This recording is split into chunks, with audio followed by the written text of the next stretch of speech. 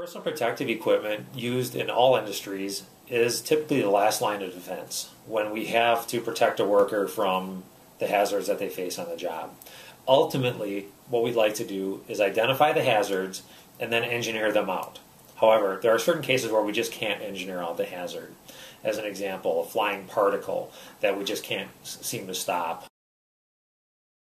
Then what we do is complete hazard assessment on the job to determine what the hazards are and then how we're going to address them with the proper personal protective equipment.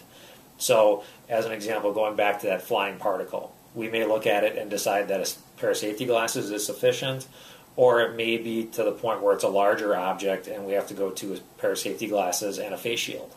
So, whatever the hazard, we can usually find a way to help protect the worker either through engineering controls where we design out the hazard, or through administrative controls where we actually control it through personal protective equipment.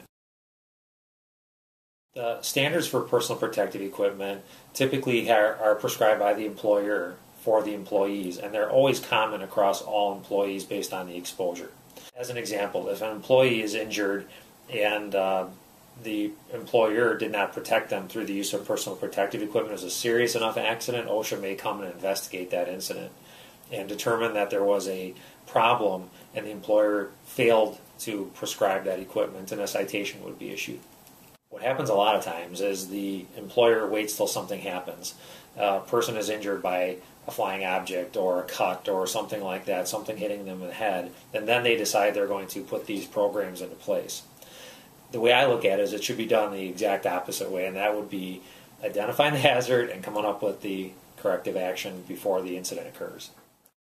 Hey everybody, thanks for taking the first steps in educating yourself about safety and risk. For more in-depth information, including a free safety gap assessment, please visit hni.com or safetyoncall.com.